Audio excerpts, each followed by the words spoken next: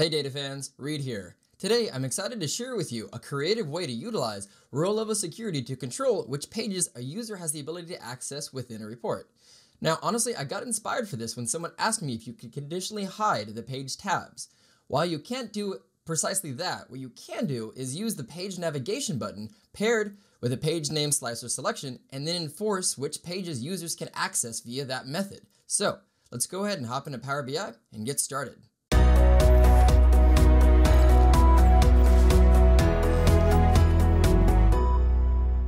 So you'll notice that I have at the top here something called page navigation. That is just a standard slicer connected to a disconnected table. And what I have is three things listed in here: homepage, industry details, and marketing details. These each reflect pages that we have down at the bottom. There's the homepage, which is unhidden, and then everything else in here has been hidden, including these other two pages for marketing and industry details.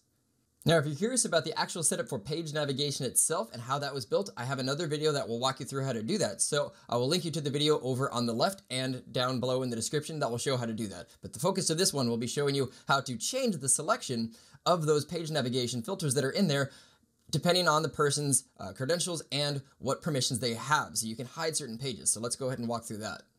So I'll show you what I mean in action. So I'm going to come up over to modeling. I'm going to go to view as. And I want to activate my user role of a security role and other user. And in this case, I'm going to put in a certain user's login who has limited pages to view. Paste his name into there, click OK. And now if I come up to this dropdown, we'll see that I have an option to either go to the home page, which is the page that we're on right now, or marketing details. Notice that industry details is now gone from this list. So let me show you how I set this up to be able to have the ability to change the pages that are accessible for permissions depending on what pages might have sensitive information or not. I think this is a very useful feature. So what this is in here is a selection that is coming from a disconnected page navigation page. If I actually go over to the data tab and go to page navigation, you'll see that that's being filtered to two rows into here based on this user role of a security table. So as you see in here, Clint has permissions for page ID 1 and 2 when that is keyed back to the page navigation table. That's just these two. If I click stop viewing, you'll see that there's a total of 3 pages, but the role of security table filtered this table based on the permissions set up in here.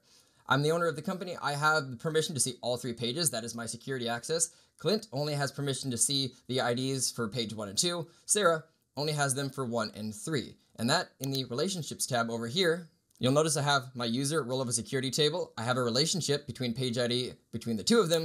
And in here, like with any other role of a security turned on, you normally will have bidirectional turned on to both, apply security filter in both directions, and under manage roles, there's a role of a security group called user RLS, where for this table, the login, which is the user principal name, that just equals whatever the user principal name is for their login when they log into Power BI through Active Directory. Go ahead and close out of this, come back to the main page. Now there's one other thing I want to mention about this. What I also wanted to do as part of the settings for this slicer is I wanted single selection turned on, so a selection is always being made. That's the option in here where you come into selection controls, single select is turned on. Now the issue that I had initially come up with and encountered when I was doing this is if you have any of these other ones selected, like industry details, if that is the default selection when you publish, even if the role of security gets rid of that, that slicer selection will still remain in this slicer. So I added a specific row for homepage, and that's basically the anchor that I'll have as the default selection when I publish, and then these other two ones will either show up or disappear depending on permissions. And overall, I do think this is a practical solution for the scenarios where you might have certain pages that in a report you want to hide. Basically now you can just go and hide all the tabs except for your homepage that in theory everybody has access to. And then from this drop-down list, those are the conditional items that you can show or hide with the button selection and role of security. So that's one additional way to help configure the model and then show or hide things depending on just general permissions. So hopefully this is something you can implement or find useful in the reporting or modeling development that you do. Please don't forget to like, comment, or share this video. Now, if this is your first time to my channel, or you want to see more of these awesome videos, please click that subscribe and notification button. Also, feel free to show your support by becoming a channel member. Last but not least, you can download the file for today's video from my blog files page using the link down below. So until next time.